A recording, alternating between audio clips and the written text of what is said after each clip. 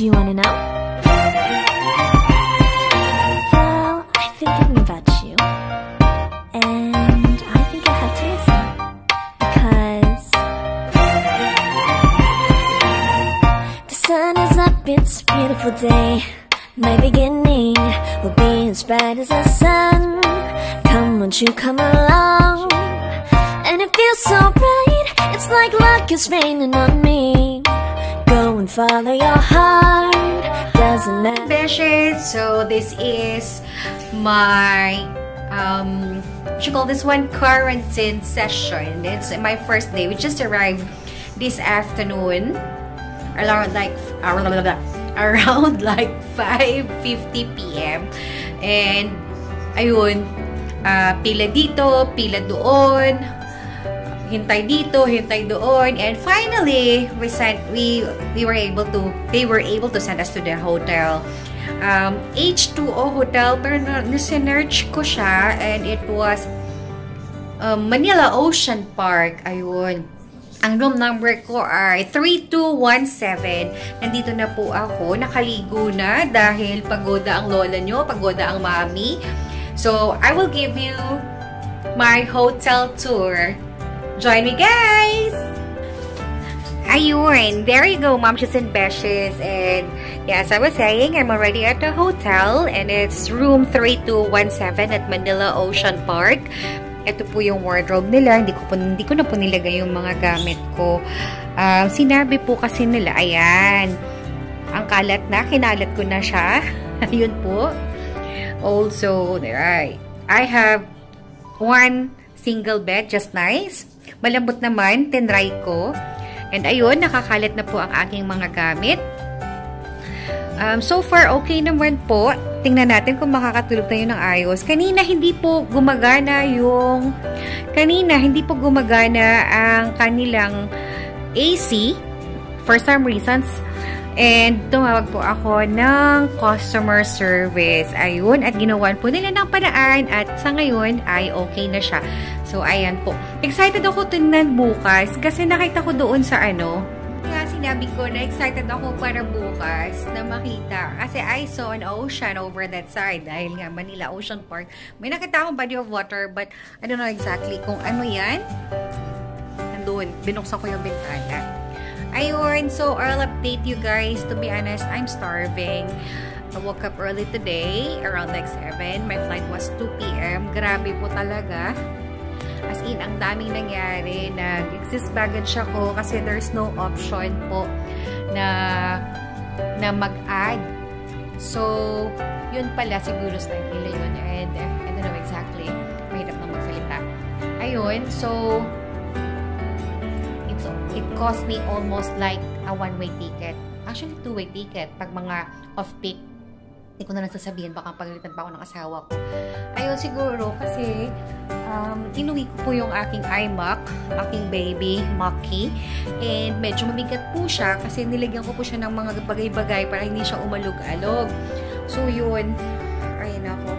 And nakita ko nga po sa kanilang binigay na papers. Na paper dito, dinner is 7 p.m. hanggang 7 p.m. And dumating po kami alas 8 na. Tumawag ako if pwede pa kaming mag-dinner. Sabi niya, hintayin lang po natin, ma'am. So, hindi ko alam kung hanggang anong oras tayo maghihintay. Pero more or less, baka matulog na lang din ako. Ayun. Pero nagugutom talaga ako. Nagsisi ako na hindi man lang ako bumili ng kahit anong food.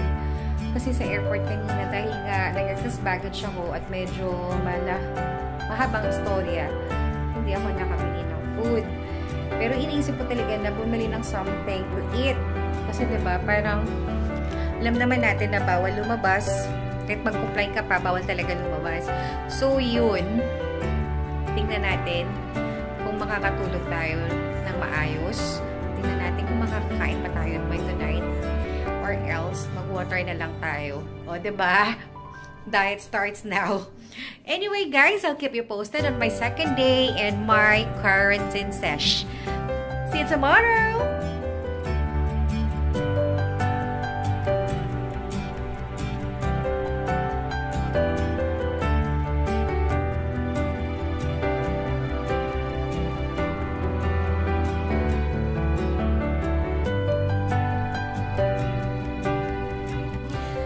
Good morning, Momshes and Beshes.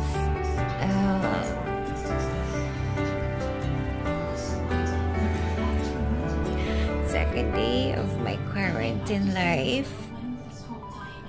Back home in Philippines at MANILOCEANPARK Hotel.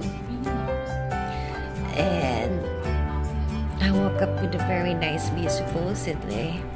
Just realized that I'm at the my window view is quite nice.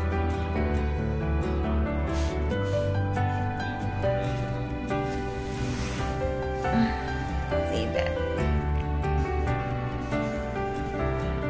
Here you are. So bumangon lang po tayo mga Mamshes and Beshies. Kanina nagising tayo maaga pa. It's almost like 6:15.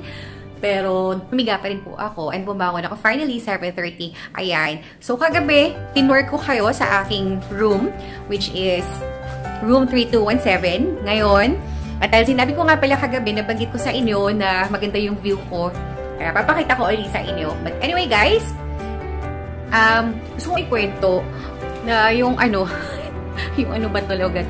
Hindi, mamaya na ako magkikwento. So, for now, I'm going to show you my room. Again, one more time, on a broad daylight. Kasi kagabi madilim. So, eto ngayon, binuksan ko po yung aking window. And I have a nice view. I'm one of the fortunate that dito sa bandang to, nakaharap ang aking window. So, meron tayong makikita mga barko. Eto po, papakita ko na sa inyo. So, ayan, Mamshes and Beshies. Ayan yung aking mga luggage. As usual. Ito yung room. Papakita ko. So, eto, I have a single bed again. Ayan. Ito po yung toilet nila. Okay naman. Okay naman yung tubig. May hot and cold. Ayan. So, I have this big mirror here. I have a TV. A 32 inches TV. This is the working desk. And this is the highlight. Ayan. As you can see, Momshes and Beshies, meron tayong malaking window dyan, which is facing the ocean. That is why this hotel is called the MANILOCEANPARK. Siguro nung hindi pa nagka-quarantine, hindi pa nung wala pang COVID. Itong mga kabana nito, maganda to.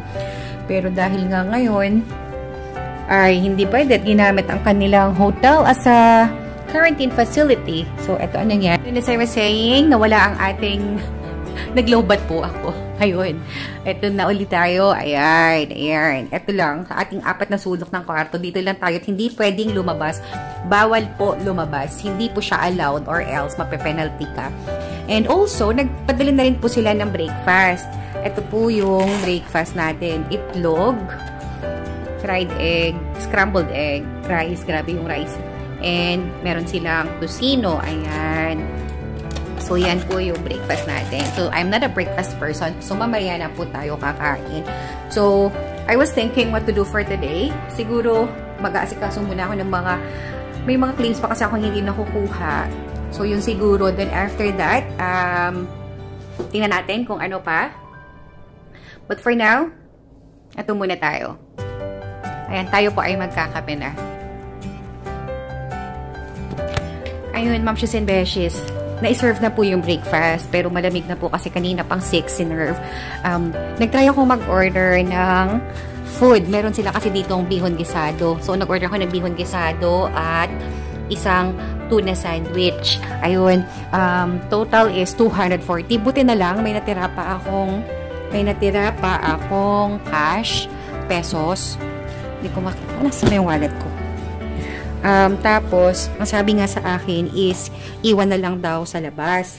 So, saglit lang po at hahanapin ko lang yung aking wallet. So, ngayon po, Momshes and Beshies, iiwanan po natin ang ating pera.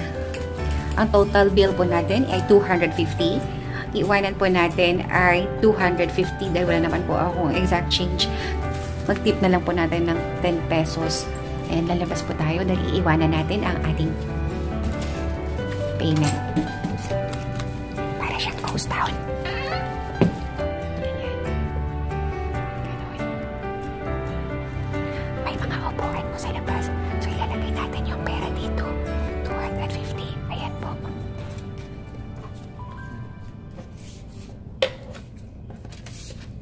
Ayan, nandyan. Iiwanan lang po nila yan mamaya dyan. Beshes, nag-doorbell. Ngayon lang. Time check. Hindi ko makita yung oras. Sa debt. Anong oras na ba? Ayun, 1:45. Nag-doorbell sila. Nag-serve na ng lunch. At ito po ang ating lunch. Madaming rice. Meron tayong chicken adobo and pumpkin. Ayan. Busog pa naman po ako kasi this morning I had breakfast. At medyo madami po yung breakfast kasi nag-order ako ng sotanghon. At yun nga po. Busog pa naman po ang mommy nyo. So, mamaya na yun. Tingnan na lang natin. Well, for now, natulog kasi ako uli. Ang taba ko na talaga, grabe. Sabi ko pa naman, sa quarantine days ko, ako yung mag-exercise. Pero ako yung Tamagotchi. Ayan. Tinatawag na ulit ako ng bed. Baka matulog na naman ako uli. So, yun. Patuloy pa rin tayo on the second day of quarantine sesh. Mga mamshis and beshies, hapon na. Alas 3 pa lang pala. Pero bakit ganito? Bakit parang alas 6 na? Naman talaga dito sa Pilipinas, sa ating lupang sinilangan. So, time check, it's 3:40 p.m. Nakapagkape na tayo, nakapagtubig, nakapag-Mountain Dew, at yun, nagawa ng paraan. Nakabili ako ng cracklings, nakabili ako ng $40 cracklings sa isa sa mga crew kasi nagtanong ako kanina. Nag-order din tayo ng spaghetti, hindi na ako nag-review kasi ayaw ko na magsiraan. Kasi syempre, diba, hindi naman to actually galing talaga sa hotel. Yung mga crew siguro nila nagluluto dun sa baba. I don't know exactly kasi parang yung kasa at ang gawa niya presentation-wise, it's not, hindi pang hotel. So, ayun. Kumain ako ng spaghetti pero hindi ko siya naubos. Nakalagay, spaghetti Pinoy style, 100 pesos. Ang kanyang sauce ay ketchup. But anyway, okay na yun, pantawid gutom. Tapos yung naghatid, nagtanong ako, nung nag-doorbell siya, nagtanong ako kung merong silang chicheria. And yun nga, nakikita ko si Carto sa TV, sa mirror. And yun nga, sabi niya meron. Tapos sabi niya, very limited lang daw. So, chips-wise, it's from 30 to 40 pesos. Okay na rin. Compare mo dun sa presyo ng $1, diba? Ganun, okay na rin. So, yun mga friends, mga mamshi and mga besh, magla-livestream po tayo mamaya para may kasama naman ako dito at least, diba? Mamimigay tayo mamaya ng WH. Kaya, update lang. Ay, di bakit ko ba sinabi? I-upload ko to late na. But anyway, guys, ayun, ito po yung aking room. Ayan. Magandang aking kwarto. Simple lang, pero rock. Ayan. So, mamaya uli, tingnan natin kung kaya natin kung makaka-capture natin ang sunset. Ayan. Kanina, 2 beses ako nagising. Isang alas 4 at isang alas 3 at saka isang alas 4. Ang haba na natulog ko. Maaga kasi nakatulog kagabi. But anyway, by the way, see you later again! Yun, momshis and beshes, hapon na po. Hindi pa ako naliligo. Ayan, time check alas 4 na, pero parang alas 6 na. Ganito po dito. So, nakapagkape na kami ng tatay ko. Ayan, habang nanonood ng Cardo. Nakatatlong Pepsi na rin ako. 4 na tubig. At nakatulog na ako uli. At eto, gising na naman ako uli. So, ayan, titingnan natin ng view. Sana kung nausog pa ng konti, gusto ko sanang maganda sana dito eh, kung makikita yung sunset ba. Ayan, so, ayan na naman ako ng ayan. Nakikita pa rin natin ang mga barko sa kasalukuyan. Nandyan pa rin sila at hindi sila gumagalaw. At meron pong malaking barko doon sa malayo. Hindi ko po alam kung barkong ano yan. Tingnan natin and closer look. Ayun, nandun sila. Maganda, diba? Ang ganda-ganda, diba? Oh. Ayan, focus. Yan na yung pinaka-focus niya. Ayun, ayan, ayun, ayan. May rooms din po dun, pero parang walang naka-occupy. So, eto, maghihintay na naman tayo ng another day in paradise. Hindi ko alam kung kailan lalabas yung result. Nag-check na po ako kanina. Nag-check na ako kanina ng result, pero wala pa rin. Baka bukas po. And yun nga, wait, haharap ko yung camera. Yan, momshis and beshes! Ayun! I was just overwhelmed. We already got our result from Redcross. And yeah, it just notified on my phone. And here it is. We're going to open it. So, let's see kung negatibo o positibo. Alright? Kasi sinabi naman sa amin sa kahapon sa briefing na pag lumabas na yung result at negative, pwede namang umuwi. Granted na pipirman ng waiver at susunduin. Ayun. Okay. Eto na tayo. Let's do this.